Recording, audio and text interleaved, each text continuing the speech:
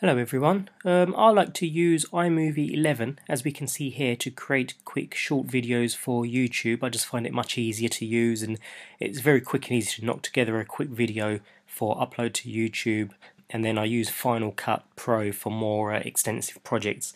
But for most of my YouTube stuff I use iMovie 11 as I've got open here. Now once you've created your movie, I've just created a small title here, it's just a quick test, but once you've created your movie it's important to get the export settings right. Originally I used to go to Share and YouTube here and upload the video straight to YouTube, but the quality is very good. All the settings are default, the quality isn't brilliant. The quality is okay if you've got a lot of light and if it's video that's been taken outdoors, for example, then the quality isn't too bad. But when you've got shadows or you've got darker images, you get a lot of dithering and doesn't really look very nice at all, a lot of banding. So I've been looking into alternative methods of exporting video before uploading it to YouTube, and the best I've come up with so far when using iMovie, and it's probably very similar with Final Cut Pro, although I haven't tried it with Final Cut Pro just yet, is I go to this one here, export using Quicktime. Now if we select this, you can choose a location and choose a project name for the project, so I'll just leave it as that, and then we make sure we select here movie to Quicktime movie, and we select options, and then we'll go through each of these. So video, make sure video is ticked. We'll go into the settings. You want to make sure you've selected H.264. It's completely compatible with YouTube and it is a HD format. So select H.264. Frame rate you can keep as current. You can choose your frame rate if you want to, but I don't see the need. Keep that as current.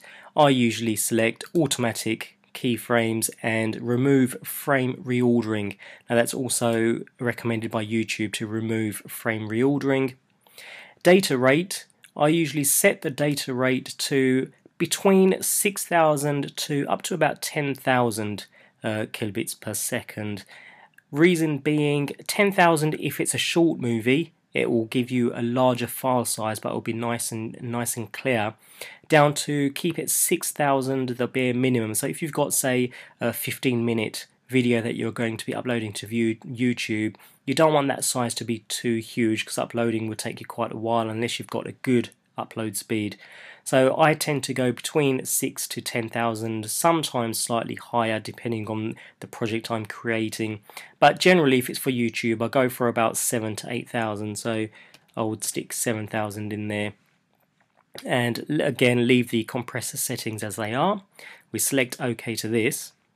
Filter, you can add filtering adjustments, special effects and so on, but I don't bother with any of this. It's much better to do it in the actual video so you can see what the output is going to be like before you upload. So I leave all of these as they are, so cancel out of these. And then you can select your output size. Now I tend to output at 720p HD, but you can go all the way up to 1080p if you want here, or you can select particular formats here or choose a custom range. So as I said, I select 720p here, and then we can leave both of these blank. That may be ticked by default. Untick that because you don't really need that if you're going to be uploading to YouTube. Select OK to this. Now when it comes to sound, we go into the settings, select AAC. Now by default it will be on linear, so we want to select AAC and leave this as stereo. Select the hertz to 44.1, so we'll select that there, and the rest we'll leave exactly as it is. We select OK to that. So that's our sound, and then tick prepare for internet streaming and fast start. You probably don't necessarily have to do this when you're uploading to YouTube, but I like to keep that ticked anyway.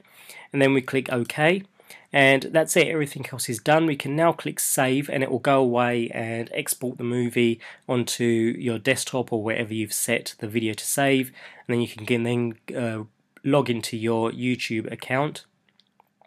And then you can log into your YouTube account and upload the movie as you normally would.